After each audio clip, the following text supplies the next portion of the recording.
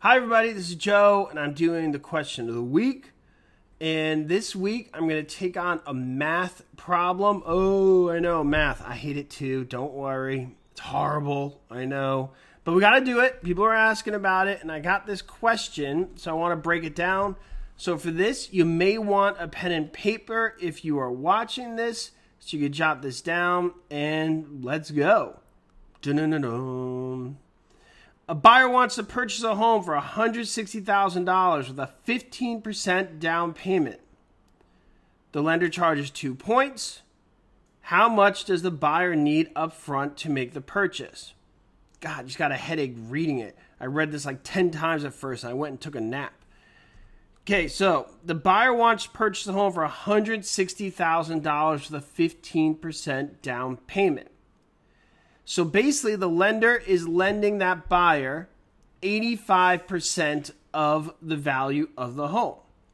So first, you need to answer, okay, how much is 85% of $160,000? I'll explain why. So as you're doing that, 85% of $160,000, do the math. I already did the math. Is $136,000. Okay, that is $136,000. Why is that important? Because a point is a percentage of the loan amount. A point is a percentage of a loan amount. Okay, and they're lending you 2 points. Everybody with me so far? So the value of the home is $160,000. They're lending you 85% of that, which is $136,000. And they're charging you 2 points. So 1 point would be $1,360. So 2 points would be $2,720. That's 2 points. That's 2% of $136,000. Everybody with me so far? Hopefully you're with me. So right now, right off the bat, you know you're going to have to pay the lender $2,720. That's 2 points of the amount they're lending you, the 85% of $160,000. But you're not done. It says, how much money do you have to come up with? So they're lending you 85% of the $160,000. So you still need to come up with 15% of the $160,000. 15% of $160,000 is $24,000. It's $24,000. Everybody got that? So you'd have to come up with $24,000 plus the 2 points, which is $2,720. For a grand total, and the answer is $26,720. $26,720. What that is, just to review, is the amount of your down payment, the 15% of $160,000, plus the 2 points you got to pay the lender, which is based upon the loan amount, which is 85% of $160,000. Okay? Just to review really quickly, $160,000 is the price of the property. They're lending you 85%. 85% of $160,000 is $136,000.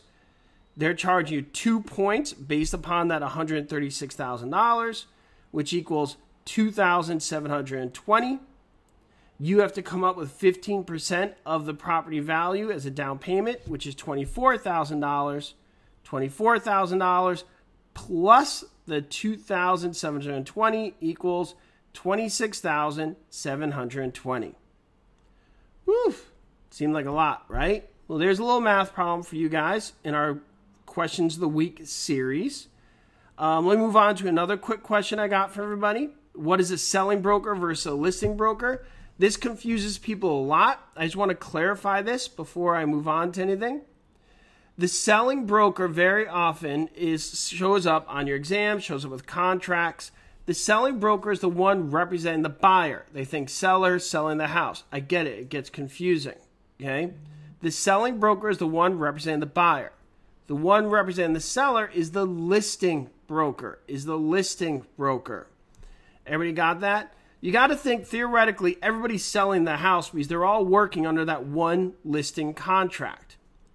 A seller brings on a broker, they pay him a commission, let's just say 5%, just for example. The broker splits that commission with a broker who brings a buyer. You could say a broker who represents the buyer is also helping sell the property. They're working under that contract. So they're the selling broker, but they're not the listing broker. So very often you have the listing broker and the selling broker. That's why on the contract, you very often don't see buying broker. You see listing broker and selling broker. I know that confuses a lot of people, so I wanted to clarify that. I hope that helps. Well, that math took up a lot of energy. So that is the questions of the week for today. I hope that helped everybody.